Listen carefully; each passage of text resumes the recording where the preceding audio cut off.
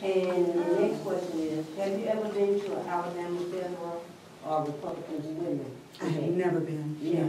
Never been. I email you the rest. I just want you to know that I am a strong Democrat, and I have been all my life. And, you know,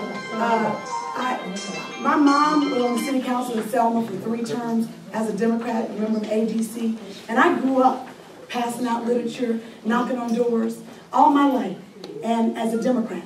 And, you know, unlike my opponent, I actually was an official Obama